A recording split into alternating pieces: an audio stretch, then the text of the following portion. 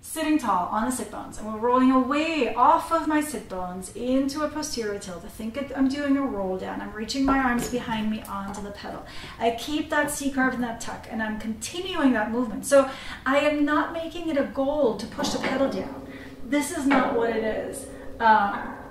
And then the pedal pushes me up, right? Pedal pushes me down, or my upper body weight is pushing my pedal down, and then the pedal pushes me back up.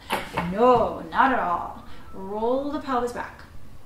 Stay in the C-curve. Stay behind your sit bones, way behind.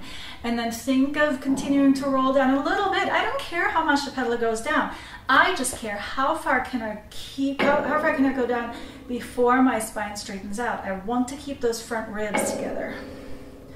And then inhale quickly, maybe on the bottom, and then exhale to come back up, dropping the ribs down. And you might see me shake. There's the shake. Inhale at the top.